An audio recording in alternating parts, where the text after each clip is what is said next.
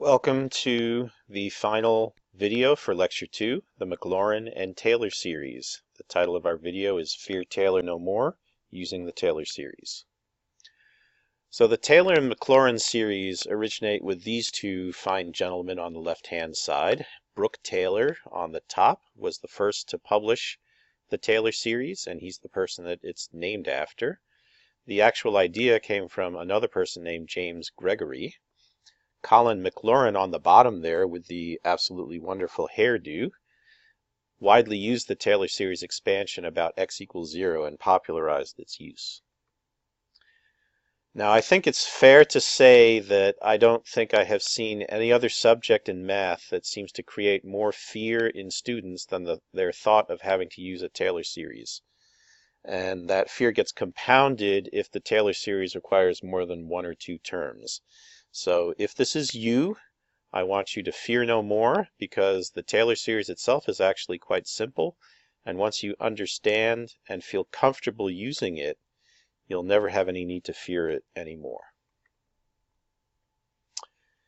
So the basic idea is really quite simple. What the problem Taylor solved is the following one. What is the degree n polynomial starting at a particular value of x that we'll call x0 that has the same value and the same first n derivatives as the function itself evaluated at x equals x0.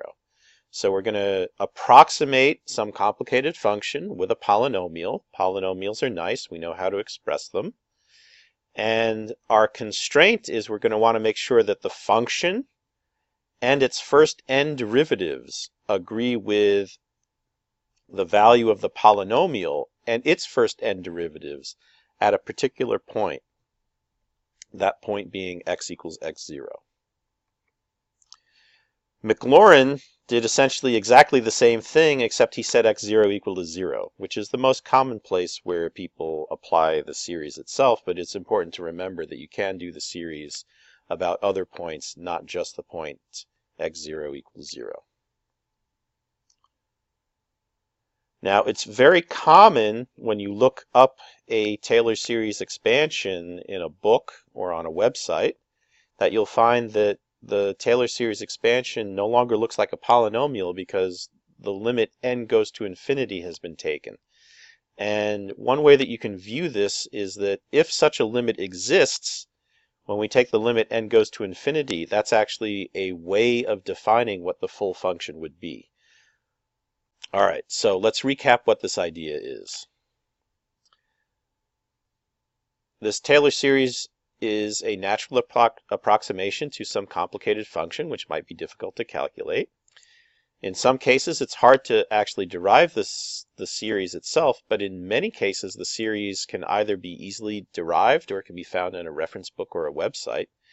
And what the main focus is that you need to know, because when you look it up, it's just a series of numbers and so forth that correspond to the particular series. What's really important is that you understand what it means, not how to find any one particular series or to memorize any one particular series.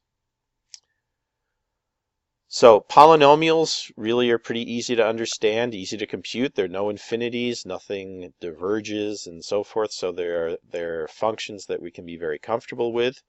And so if I have a complicated function, it's only natural to ask, how can I approximate this complicated function with a polynomial?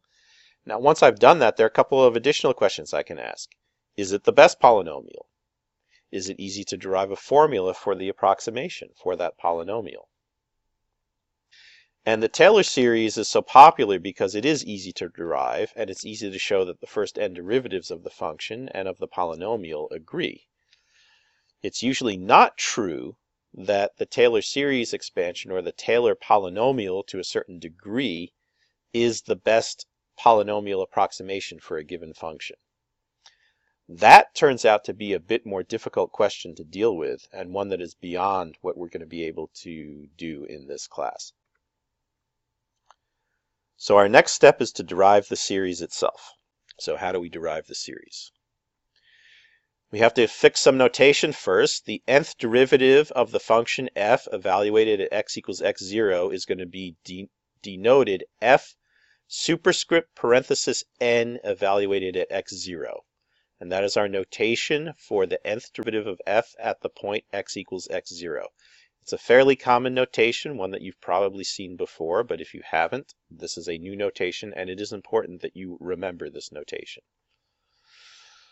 We also are going to note that if we look at a simple monomial, a simple power, and I take its derivative, it's easy to calculate. And if I take its nth derivative, that's also easy to calculate as long as n is less than that power plus 1. If n is bigger than n plus 1, that derivative is just equal to 0. So we're going to write our Taylor series expansion polynomial. We'll call it Pn of x. It's a sum of these monomials with a coefficient Cm that is a number. And then the monomials, we're going to use our x minus x0 raised to the mth power. That means that when we substitute in x equals x0, many of those terms are going to equal 0. And so what we now need to do is we now need to take the derivative of that polynomial. So if I take the nth derivative of that polynomial, I find it's equal to n factorial times Cn.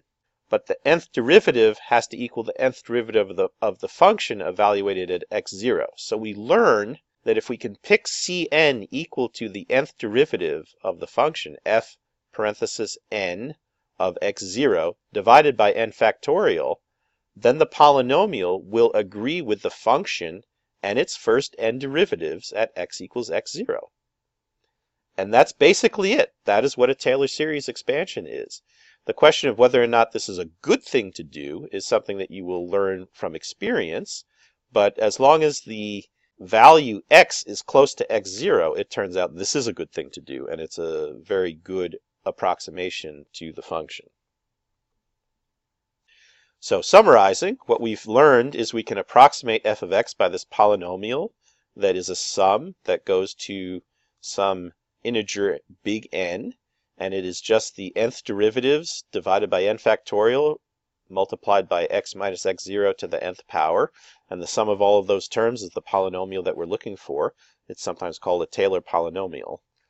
If we take the limit n goes to infinity, we get the standard form of the Taylor series, but you can only do that in any real calculation if that limit exists. So you have to carefully make sure that the limit exists. And then the reality is in almost any actual calculation where we work with a Taylor series, we work with a finite n. And the final point is that if we set x0 equals to 0, then we get the Maclaurin series. Okay, that was a bit formal. Let's do an example. Let's actually work out the Taylor series for a relatively simple function. It's going to be square root of 1 plus x about the point x equals 0, so it'll officially be a Maclaurin series. And the way that you do this is you just start evaluating the function and a number of its derivatives at x equals 0. So the first thing is if I substitute x equals 0, I find f of 0 is equal to 1. The first derivative I get by just doing the straightforward chain rule. I get 1/2, 1 over the square root of 1 plus x. I substitute in x equals 0 and I get 1/2. For the second derivative, I'm going to get 1/2 times minus 1/2, and then I'm going to get that denominator raised to the 3/2 power. I substitute in x equals 0, denominator equals 1, so I get minus 1/4. Third derivative is evaluated similarly. I get an extra factor now of minus 3/2, and that gets evaluated then to 3/8. The fourth derivative, also similar. The factors in the front stay the same with one extra one, a minus 5/2. And when I evaluate that whole thing, I get minus 15/16. And so on. You can actually recognize what the pattern is going to be and write out what the general formula would be for any n if you like to. That doesn't happen with all functions that you evaluate a Taylor series for, but for a function of this particular form, you can actually write out what the general expression is. I'm not going to do that for you here. But if we put this all together, what we find is we get the Taylor series expansion, which is written in terms of the fn of x's and the n factorials in the center. And then if I simplify those factorials, I get the final version of the Taylor series expansion in the leftmost side of this equation. And that's all there is to it. That's what your Taylor series and your Maclaurin series are. I hope that you will not fear them anymore, and I hope that you'll find that you're able to work with them and use them in a number of different calculations that we'll be encountering in this class.